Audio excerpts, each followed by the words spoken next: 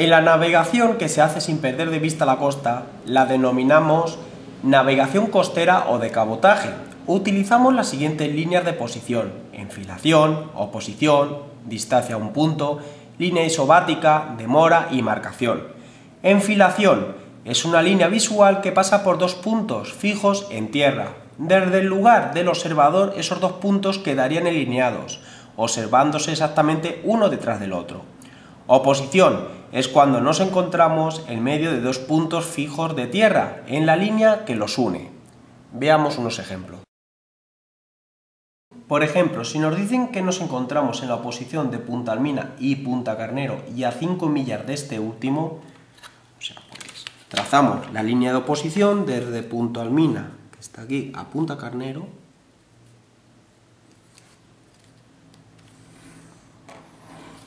y nos dice que nos encontramos a 5 millas de este último, o sea, a 5 millas de Punta Carnero. Punta Carnero, pues nos encontramos aquí. Seguimos con el ejemplo. Desde este punto damos rumbo a pasar 5 millas de Punta Europa. 5 millas de Punta Europa. Aquí tenemos Punta Europa. 5 millas esta distancia.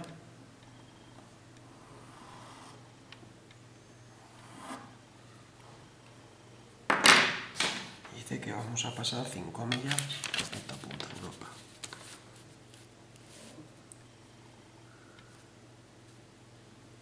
Ahí sería el punto para pasar a 5 millas respecto a Punta Europa. Seguimos. ¿Cuál será el rumbo verdadero a seguir? Cogemos el transportador de ángulo, lo presentamos, buscamos,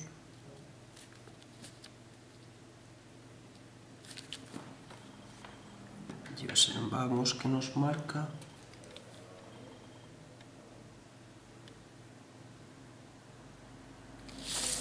67 grados. Diríamos que el rumbo verdadero a seguir para pasar desde nuestra posición a 5 millas respecto a Punta Europa sería 67 grados. Otro ejemplo, nos encontramos enfilados respecto a Punta Europa y Punta Carnero. Trazamos la línea de enfilación respecto a Punta Carnero y Punta Europa.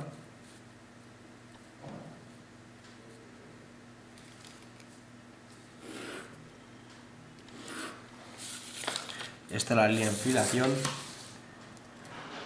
y nos dice el ejemplo: y a unas 3 millas respecto a Punta Europa. 3 millas respecto a Punta Europa. Pues nos encontramos en este punto. Desde nuestra posición queremos poner rumbo verdadero hacia Punta Almina. ¿Qué rumbo aplicaremos? Pues trazamos desde nuestra posición una línea hacia Punta Almina. Ahí está. Trazamos. Y el rumbo verdadero sería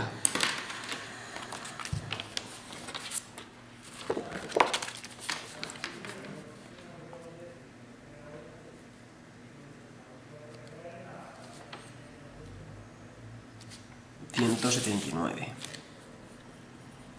Diríamos que el rumbo verdadero que tendríamos que aplicar serían de 179 grados.